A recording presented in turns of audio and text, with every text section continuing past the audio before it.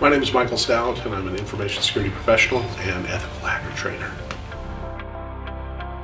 Well, I've been a hacker all my life, going back to the 80s. I grew up in California, but I've been practicing information security in Europe for the last 20 years.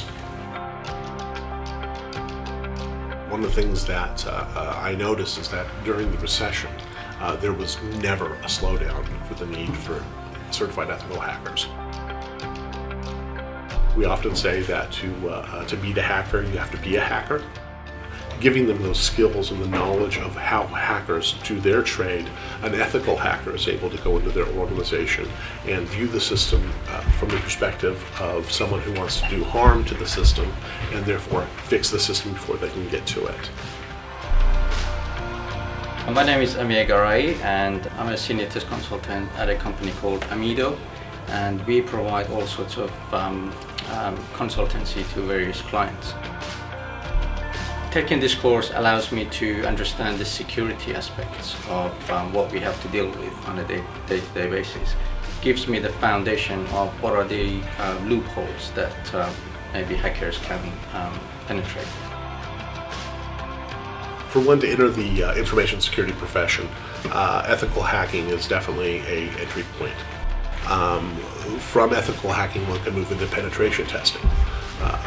Great demand for penetration testing, but there's a big difference between ethical hacking and penetration testing, although they're very complementary. In an ethical hack, what we're looking at doing is we're looking at breaking into the system just for the sake of breaking into the system. This is why it's a great entry-level program. So the reality is that we live in a certification profession.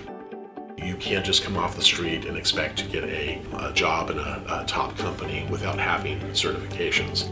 You can get people who have a lot of hacking experience, but unless they have that piece of paper behind it, they're going to be put on this stack versus the CEH who's going to be put on this stack.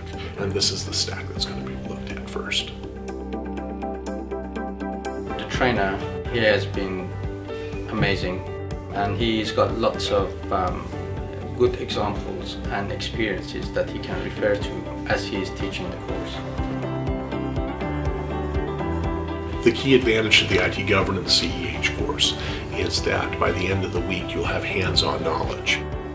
We do provide enough resources to pass the exam to get certified, but we do primarily transfer information to the delegates so that they're able to do the job immediately following the course.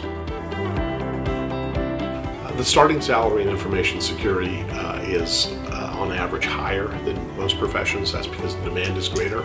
There's a big need for certified ethical hackers and for other information security professionals. You can grow into those other professions by starting with a CEH.